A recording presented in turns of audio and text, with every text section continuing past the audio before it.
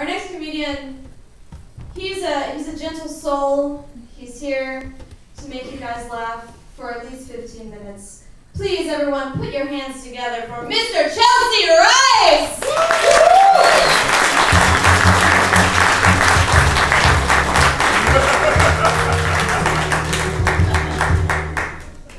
That's a hell of a time to make a light adjustment. When the black guy hits the stage. I don't know about that. Let's see.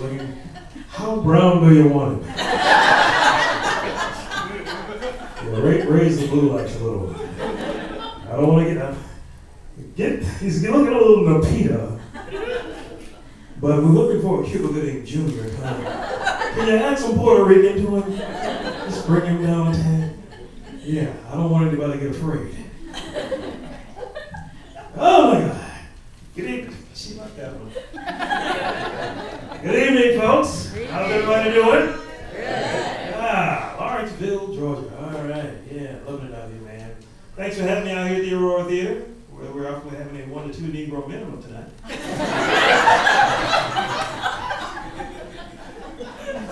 It's all right, man. Just let it up. Let it up. She's been sitting on that for a week. She was waiting for that specific joke. Like last Monday, she's like, oh, I wish somebody would just say it.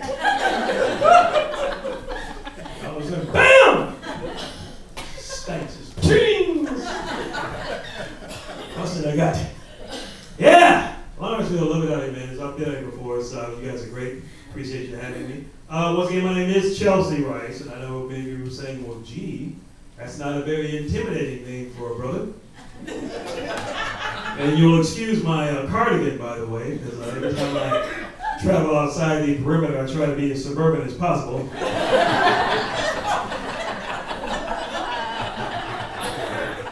For the purpose of avoiding a ticket and or a warning shot to the back of the head. Last night I wore a nice salmon pink shirt. That you dodged a bullet on that one, you know. Top put up. Oh, gee, what is that? J. Crew? Jesus. Move along, sir. Move along. Yeah, Chelsea Rice is not a very intimidating name. You know, parents had a plan when they gave me that name. Keep my ass out of jail. That's right. I grew up in the 70s in Northeast Georgia. You didn't think you'd get your ass kicked by a kid named Chelsea, especially a black kid named Chelsea. Right? This is one thing you didn't hear in my neighborhood. Y'all better run! Here comes Chelsea! You know, if you did hear that, you know, all these old women be running through the window looking for a Cocker Spaniel or something. You know? Where? I love puppies. Yeah, man, I'm originally from Toccoa, Georgia. Anybody even know what Toccoa is? Right? Yeah, Band of Brothers, Toccoa Falls, all that good stuff, right? Yeah, man, Toccoa. It was cool. Born and raised there. Lived in Athens for a little while. Then moved to Atlanta back in '91. So it's a big, you know, culture difference between, you know, Toccoa and Atlanta. I mean, just look at this room. Howard, we're looking at this room, mind you, because, you know, see the black folks who decided to relegate themselves to the corner over here. It means to watch all of you. Look at it looking now. Look at it.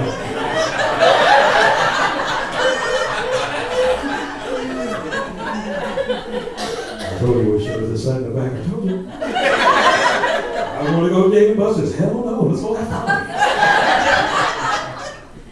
Yeah.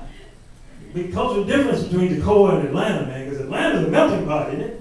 All kind of different races and cultures. You know? Atlanta's one of the few cities in this country you can find, let's say, a French au pair, for instance, taking care of 2 little African children at a Jewish-owned mall, seated at a Korean-owned Chinese rib shack, eating sushi that was prepared by a gay Mexican.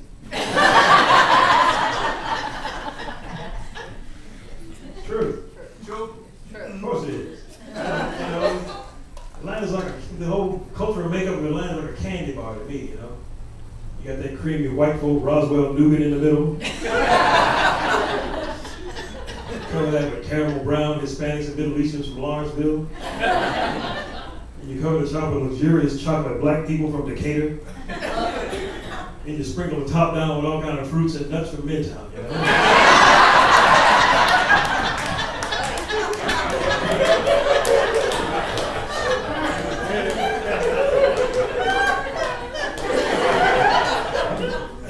That creamy white folk nougat, for some reason, starts making money and they want to move north to Gainesville or something, you know? Let's go where the chickens are. Yeah. Y'all guys, I'm really enjoying this, warmer weather now. You guys getting out enjoying the warm weather finally after that winter we had? I mean, who all got stranded in the winter storm, ice storm? Anybody get stranded, had to ditch your car like I did? Yeah, I had to ditch mine, but I didn't have to leave it on the expressway. I was able to get off the road and park it in the parking lot and walk. It was funny because I got out of the car, locked it up, and the bad part was when I had to pee, because I got stuck in traffic. I was stuck in one place for like 4 hours. And I had to pee. But I wasn't going like everybody else, just jumping out, dropping trout in the middle of the street. No, I wasn't doing that. I got scruples, people. Fortunately, I had a coffee can in the car. So I straight went commando. But I gotta tell you, guys can relate to this. You never really hate your penis until you have that major trouble trying to pee in a coffee can in a sitting position.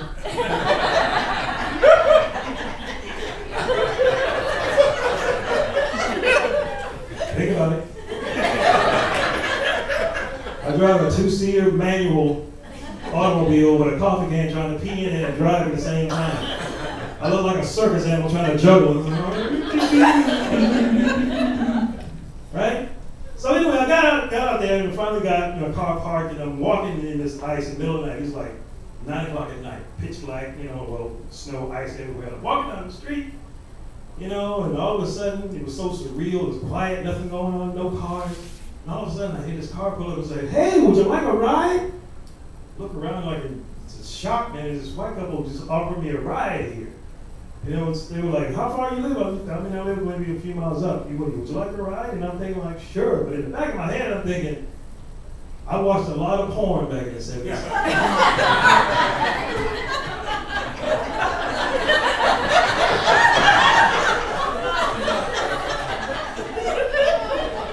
And I know how these situations turn out.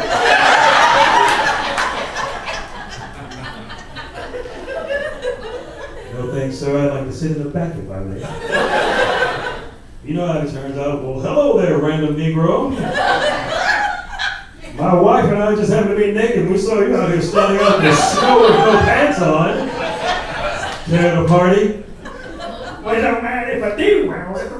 That's I've seen it. Always ends up circling. Yeah, man. I'm actually a type 1 diabetic. Anyone in here diabetic or know anyone diabetic? I'm not accusing, I'm just asking questions. Somebody wrote, what are you trying to say? No, I've been type 1 for like 20 years, insulin dependent. Diabetes is a cruel disease, but it doesn't get enough attention simply because, in my opinion, because we don't have any cool spokespeople. Like other diseases like cancer, because a lot of you guys are older, you remember the days like John Wayne and Steve McQueen, just really tough guys dealing with cancer and working their way through it. But we don't have any cool spokespeople with diabetes. Who we got? Wilford Brimley? Yeah. I saw the lady just get a little pillow of sweat when I said Wilford Brimley. It's like, ooh. Nobody goes, ooh, for Wilford Brimley. Right? I remember when I first saw Wilford Brimley talking about, I got diabetes, check the sugar. I was like, I'm going to become Wilford Brimley? I'm going to turn an old fat white man on a horse. It's like, what? And it's like,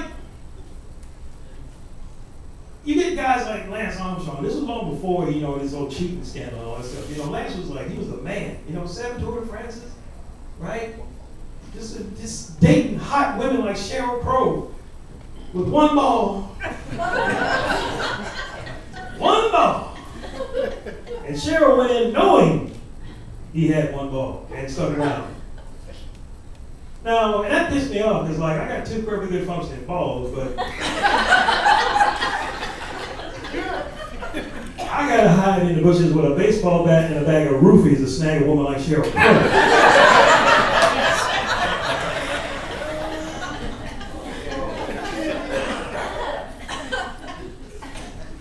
So yeah, I mean, I have much reason to be, aggravated. And it's not so much what diabetes does, your body, really, that's what it does to your social life, or your love life.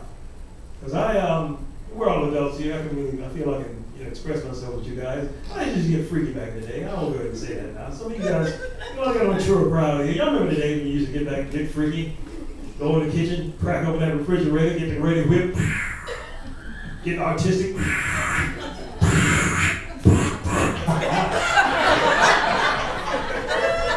Get the Hershey's syrup start drizzling all down her body. Woo!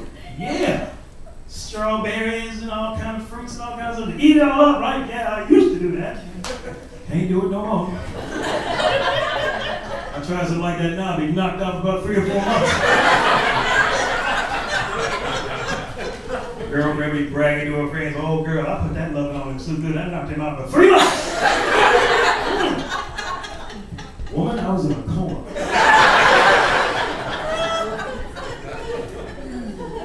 Now, for you guys out there, I don't know if y'all ever try sprinkling equal all over naked woman.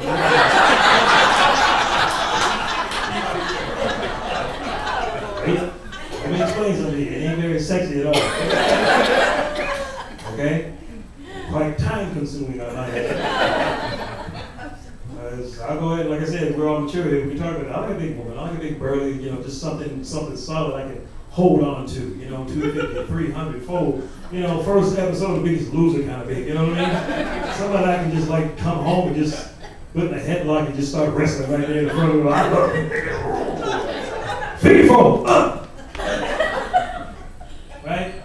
You get a woman by 350, 400 pounds, that's like 185 packs of equal right there, right?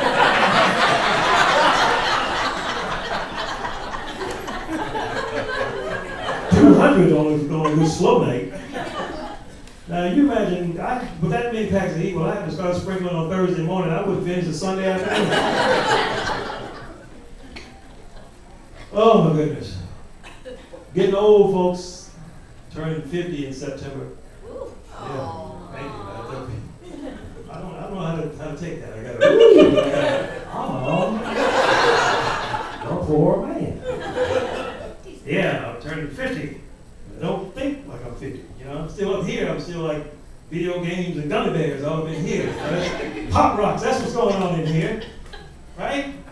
But like my body is telling me, no, you're turning 50. I knew it because you guys know about the 5-second rule, right? Drop the food on the floor, 5 seconds, boom, pick it up, eat it, right? I did that the other day with some popcorn. Dropped popcorn, went down to get it, boom, back out. Yep. Salon paws all up in here. Right? I got games on my phone I like to play. I like to play video games on my Xbox and all that kind of stuff. But now I'm playing Xbox with reading glasses. Making reading glasses noises.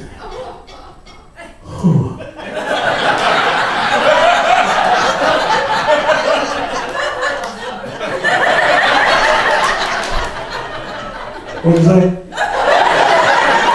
Oh, yeah. Get this combination down, I'm going to get those rings in the butt. Maybe. This is so frustrating. So what is that? I got 500 folks. What is this? How are we doing?